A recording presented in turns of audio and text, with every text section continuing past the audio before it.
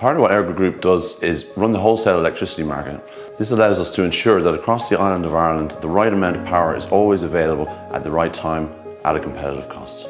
The capacity market is part of the single electricity market, and it's one of the ways that we ensure that we have enough electricity available to meet the demands of homes, businesses and industries in Ireland and Northern Ireland. So it takes the form of an auction, and this basically allows generator companies to compete to receive capacity payments.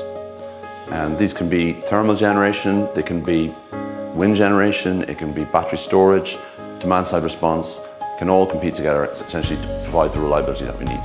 The capacity market is operated jointly by the transmission system operators, which is EirGrid in Ireland and Sony in Northern Ireland. In the new market arrangements, only those that are successful in the auction receive capacity payments.